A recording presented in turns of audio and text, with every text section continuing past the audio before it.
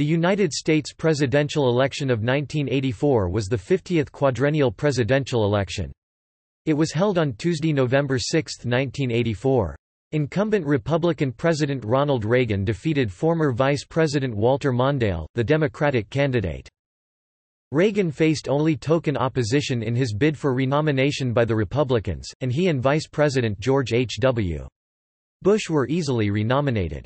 Mondale defeated Senator Gary Hart and several other candidates in the 1984 Democratic primaries. Mondale chose Congresswoman Geraldine Ferraro of New York as his running mate, making Ferraro the first woman to serve on either major party's national ticket. Reagan touted a strong economic recovery from the 1970s stagflation and the 1981–82 recession, as well as the widespread perception that his presidency had overseen a revival of national confidence and prestige. The Reagan campaign produced effective television advertising and deftly neutralized concerns regarding Reagan's age. Mondale criticized Reagan's supply-side economic policies and budget deficits, and he called for a nuclear freeze and ratification of the Equal Rights Amendment. Reagan won 58.8% of the popular vote and carried 49 of the 50 states, becoming the oldest person to win a presidential election at the time. Reagan's showing ranks 5th in the share of electoral votes received and 5th in the share of the popular vote won. No candidate since 1984 has equaled Reagan's share of the electoral or popular vote. Mondale received 40.6% of the popular vote, but carried only the District of Columbia and his home state of Minnesota. Reagan also won the highest number of electoral votes of any president thus far. Nominations. Republican Party candidates. Ben Fernandez, former Special Ambassador to Paraguay, from California. Ronald Reagan, President of the United States. Harold Stassen, former Governor of Minnesota. Primaries. Ronald Reagan, the incumbent president, was the assured nominee for the Republican Party, with only token opposition. The popular vote from the Republican primaries was as follows: Ronald Reagan, Inc., 6,484,987, 98.78%. Unpledged delegates, 55,458, 0.85%. Harold Stassen, 12,749, 0.19%. Benjamin Fernandez, 202, 0.00%. Reagan was renominated by a vote of 2,233 delegates. 2 delegates abstained. For the only time in American history, the vice presidential roll call was taken concurrently with the presidential roll call. Vice President George H.W. Bush was overwhelmingly renominated. This was the last time in the 20th century that the vice presidential candidate of either major party was nominated by roll call vote. Democratic Party candidates. Reuben Askew, former Governor of Florida. Alan Cranston, U.S. Senator from California. John Glenn, U.S. Senator from Ohio. Gary Hart, U.S. Senator from Colorado. Ernest Hollings, U.S. Senator from South Carolina. Jesse Jackson, Reverend and civil rights activist from Illinois.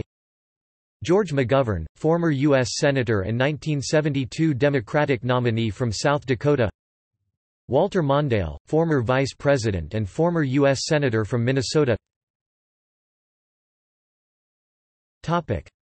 Primaries. Only 3 Democratic candidates won any state primaries: Mondale, Hart, and Jackson. Initially, Massachusetts Senator Ted Kennedy, after a failed bid to win the 1980 Democratic nomination for president, was considered the de facto front-runner of the 1984 primary. But, after Kennedy ultimately declined to run, former Vice President Mondale was then viewed as the favorite to win the Democratic nomination. Mondale had the largest number of party leaders supporting him, and he had raised more money than any other candidate. However, both Jackson and Hart emerged as surprising, and troublesome, opponents. South Carolina Senator Ernest Hollings's wit and experience, as well as his call for a budget freeze, won him some positive attention, but his relatively conservative record alienated liberal Democrats, and he was never really noticed in a field dominated by Walter Mondale, John Glenn, and Gary Hart. Hollings dropped out 2 days after losing badly in New Hampshire, and endorsed Hart a week later. His disdain for his competitors was at times showcased in his comments. He notably referred to Mondale as a lapdog, and to former astronaut Glenn as Sky King, who was confused in his capsule. California Senator Alan Cranston hoped to galvanize supporters of the nuclear freeze movement that had called on the United States to halt the deployment of existing nuclear weapons and the development of new ones. Glenn and Askew hoped to capture the support of moderate and conservative Democrats. None of them possessed the fundraising ability of Mondale nor the grassroots support of Hart and Jackson, and none won any contests. Jackson was the second African American after Shirley Chisholm to mount a nationwide campaign for the presidency, and he was the first African American candidate to be a serious contender. He got 3.5 million votes during the primaries, third behind Hart and Mondale. He won the primaries in Virginia, South Carolina, and Louisiana, and split Mississippi, where there were 2 separate contests for Democratic delegates. Through the primaries, Jackson helped confirm the black electorate's importance to the Democratic Party in the South at the time. During the campaign, however, Jackson made an off-the-cuff reference to Jews as Hymies and New York City as Hymietown, for which he later apologized. Nonetheless, the remark was widely publicized, and derailed his campaign for the nomination. Jackson ended up winning 21% of the national primary vote but received only 8% of the delegates to the national convention, and he initially charged that his campaign was hurt by the same party rules that allowed Mondale to win. He also poured scorn on Mondale, saying that Hubert Humphrey was the last significant politician out of the St. Paul, Minneapolis area. Hart, from Colorado, was a more serious threat to Mondale, and after winning several early primaries it looked as if he might take the nomination away from Mondale. Hart finished a surprising second in the Iowa caucuses, with 16.5% of the vote. This established him as the main rival to Mondale, effectively eliminating John Glenn, Ernest Hollings and Alan Cranston as alternatives. Hart criticized Mondale as an old-fashioned New Deal Democrat who symbolized failed policies of the past. Hart positioned himself, just as Bill Clinton would 8 years later, as a younger, fresher, and more moderate Democrat who could appeal to younger voters. He emerged as a formidable candidate, winning the key New Hampshire, Ohio, and California primaries as well as several others, especially in the West. However, Hart could not overcome Mondale's financial and organizational advantages, especially among labor union leaders in the Midwest and industrial Northeast.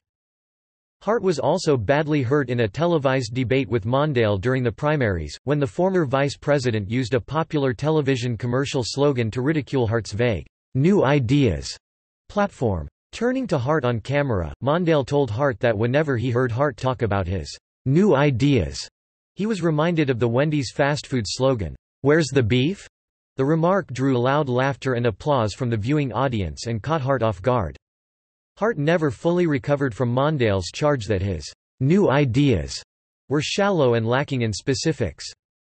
At a roundtable debate between the 3 remaining Democratic candidates moderated by Phil Donahue, Mondale and Hart got into such a heated argument over the issue of U.S. policy in Central America that Jackson had to tap his water glass on the table to help get them to stop.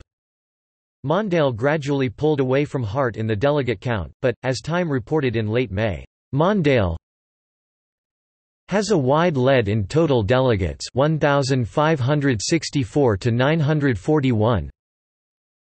Because of his victories in the big industrial states, his support from the Democratic establishment and the arcane provisions of delegate selection rules that his vanguard helped draft 2 years ago. After the final primary in California, on June 5, which Hart won, Mondale was about 40 delegates short of the total he needed for the nomination.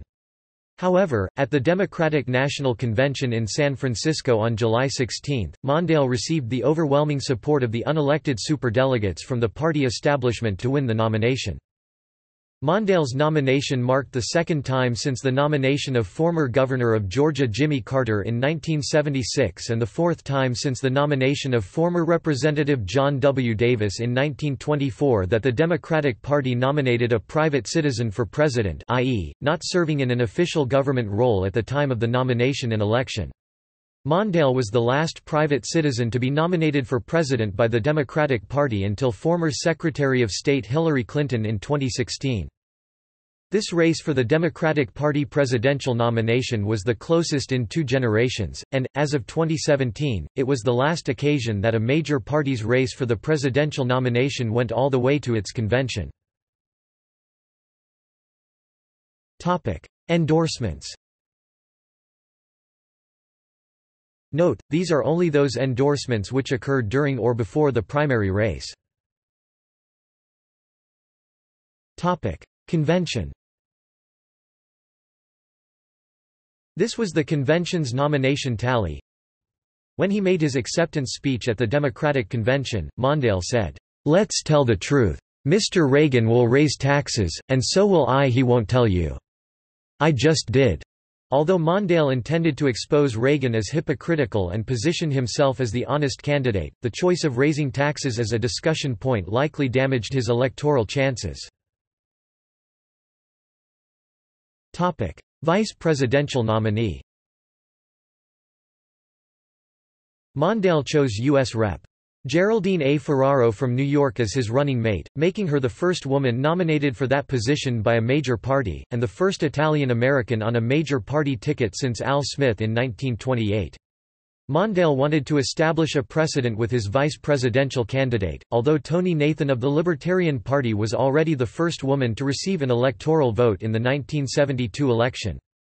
Another reason for the nominee to go for broke instead of balancing the ticket was Reagan's lead in the polls. Mondale hoped to appeal to women, and by 1980, they were the majority of voters. In a much criticized parade of possible VP candidates to his home in Minnesota, Mondale considered San Francisco Mayor Dianne Feinstein and Kentucky Governor Martha Lane Collins, also female, Los Angeles Mayor Tom Bradley, an African American, and San Antonio Mayor Henry Cisneros, an Hispanic, as other finalists for the nomination.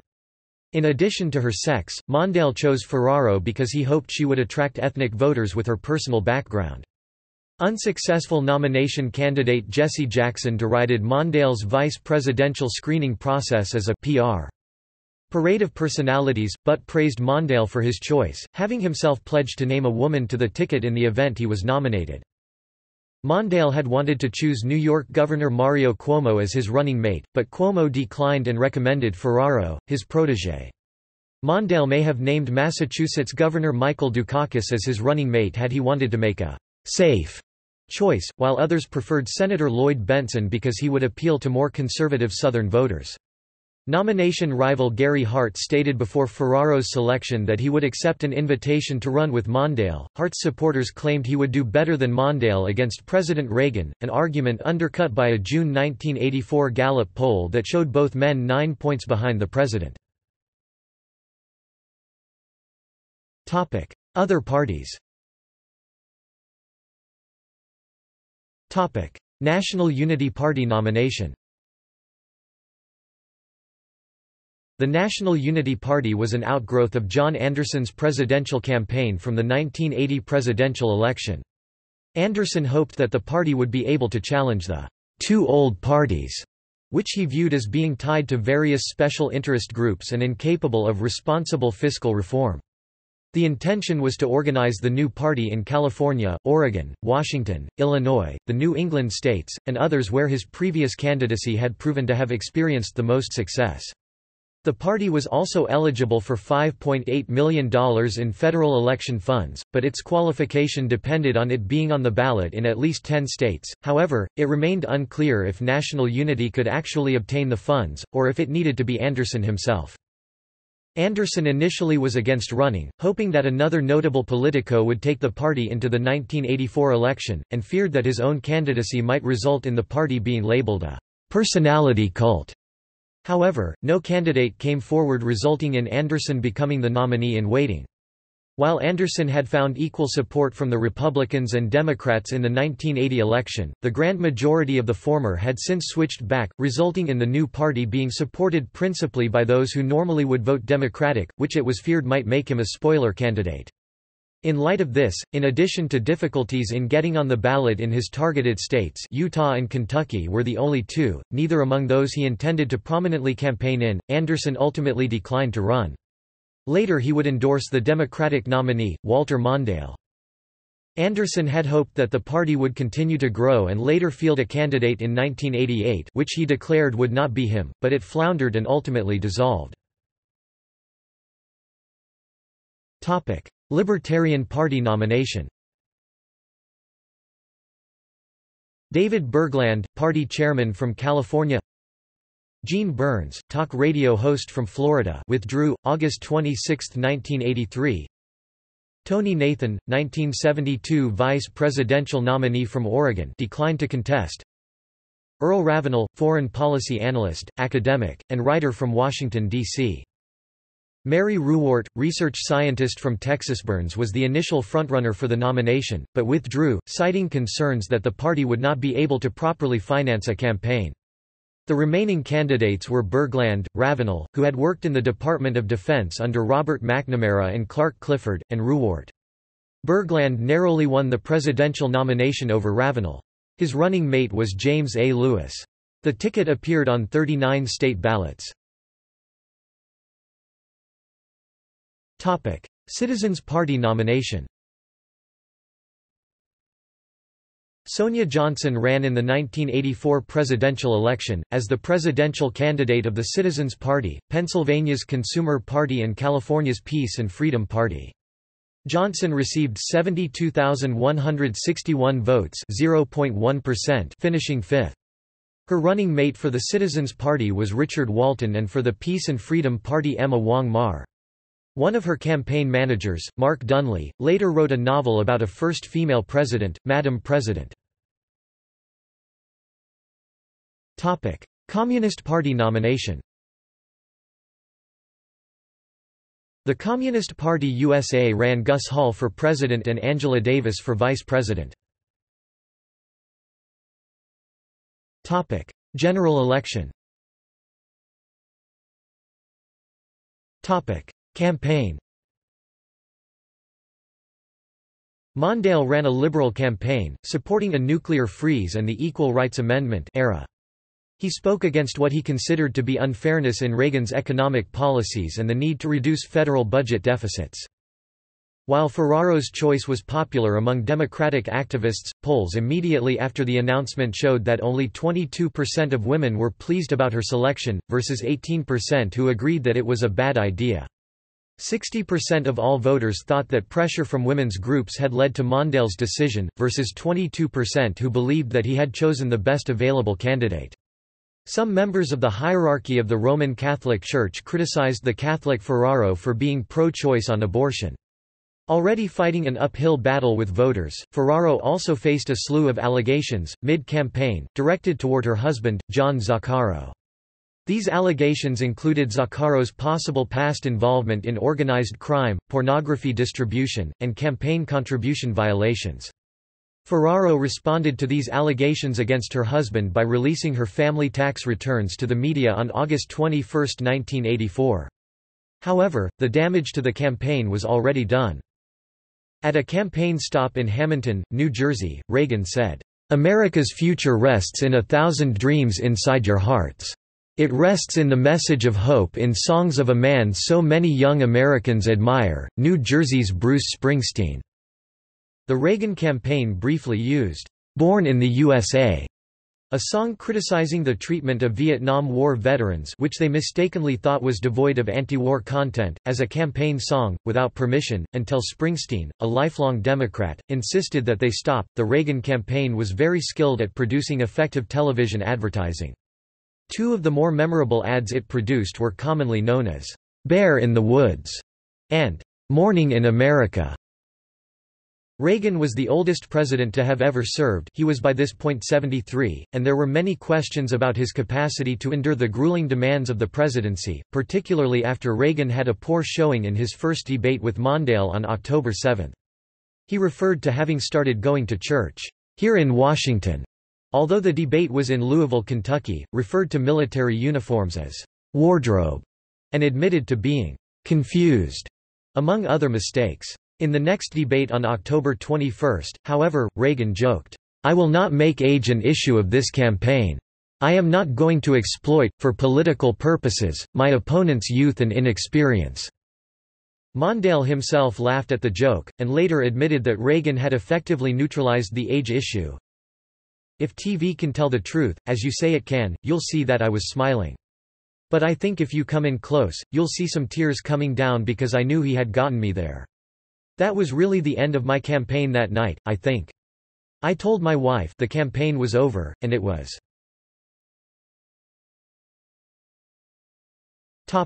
Results. Reagan was re-elected in the November 6 election in an electoral and popular vote landslide, winning 49 states.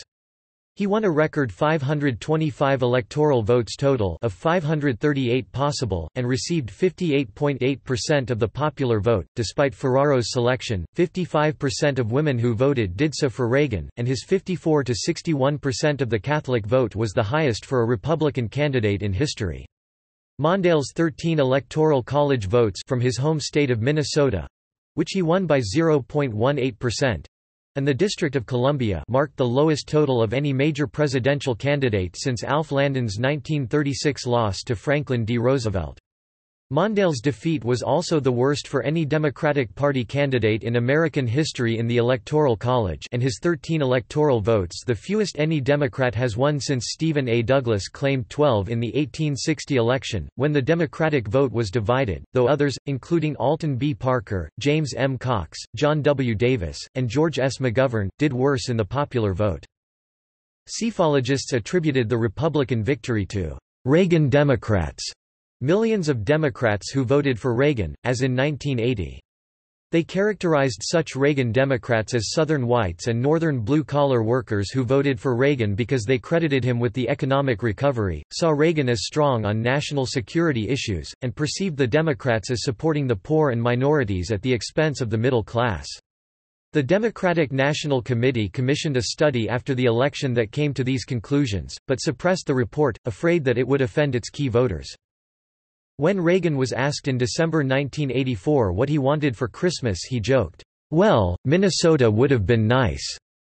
Reagan lost Minnesota in both this election and in 1980, making it the only state he failed to win in either election, and also making him the first two-term president not to carry Minnesota since Woodrow Wilson. This is the last election where the Republican candidate achieved any of the following: win every state in the northeastern and Pacific regions of the United States, win at least one county in every state, and win any of the following states: Hawaii, Massachusetts, New York, Oregon, Rhode Island, and Washington. It was also the last election where the Republican nominee won Wisconsin until 2016, Iowa until 2004, the last election in which the winning candidate won by a double-digit margin in the percentage of the popular vote, and the last election where the winning candidate won by an 8-digit margin in total popular votes, 10 million or more. Finally, despite his narrow loss in Minnesota, Reagan still won in 5 out of its 8 congressional districts. By contrast, Nixon had only carried one Massachusetts district 12 years earlier, thus making Reagan the only U.S. presidential candidate in history to win the popular vote in a majority of congressional districts in every state. Statistics. Source for the popular vote: Leip, David. 1984 presidential election results. Dave Leip's Atlas of U.S. Presidential Elections.